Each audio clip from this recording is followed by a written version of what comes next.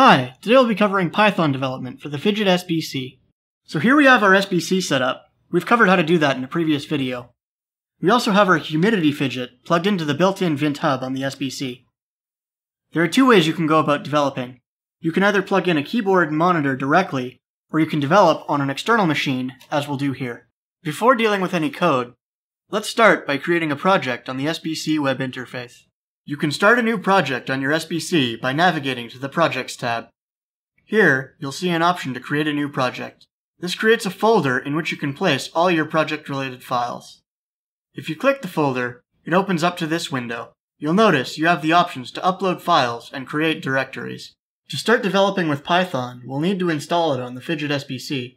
In order to do this, we'll use PyD to access the terminal from our development computer. You can enter the following command in the terminal to install Python on your SBC.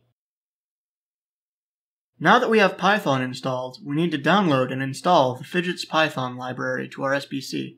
The easiest way to do this is using the command line. I'll start by using a wget command to download the files from our website. Next, I'll unzip the file and install the library.